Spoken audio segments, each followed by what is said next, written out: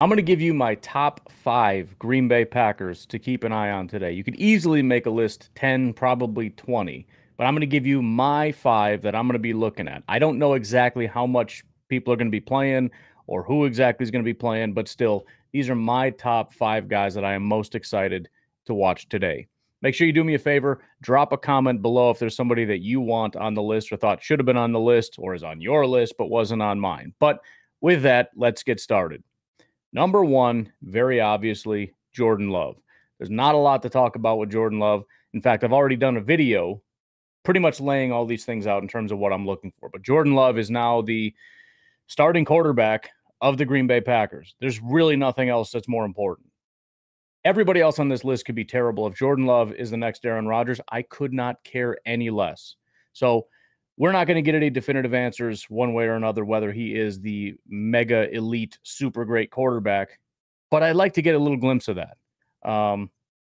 Just as a preview to what I talked about, and I'll put a link somewhere up in here where you can click on that previous video. But what I'm looking for is consistency, right? Not just like, hey, one really great throw and then a pick, and then a great throw and then a bad throw. You know what I mean? Just consistency. Number 2 is Jaden Reed. And yes, there are going to be a lot of rookies on here. I'm sorry. I just haven't really had a chance to see these guys. They're new, they're flashy. I'm excited about them. But Jaden Reed is number 2 on my list. Now, according to the unofficial depth chart, Samori Toure is ahead of him. I don't necessarily buy that. I think Jaden Reed, come week 1, will be the number 3 wide receiver. In fact, all through training camp, he's already been the number 3 in terms of who's been running with the ones more often than everybody else. But I think at this point, there are still questions about how good this wide receiver group, along with the running backs and the tight ends, how good these guys really are.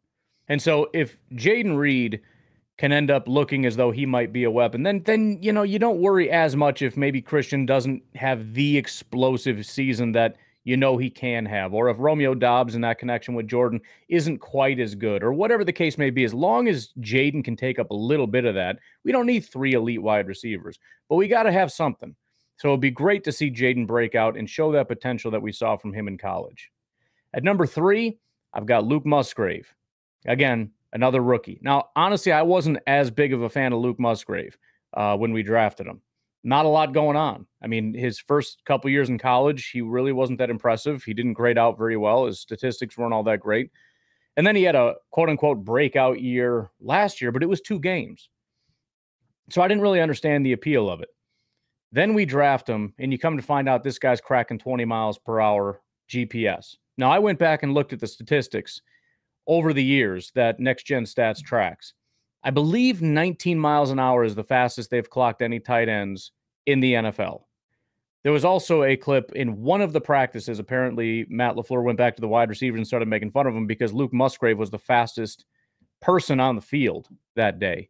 So we know what he's capable of, right? He's even for a wide receiver, he's pretty quick. But he's 6'6". He's a massive human being. He's already making a ton of plays.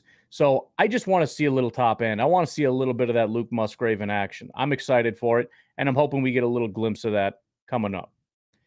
At number 4, Devontae Wyatt. Devontae Wyatt has been maybe the most impressive person in camp so far. He was a rookie last year. As like most people that the Green Bay Packers draft, unbelievably high upside.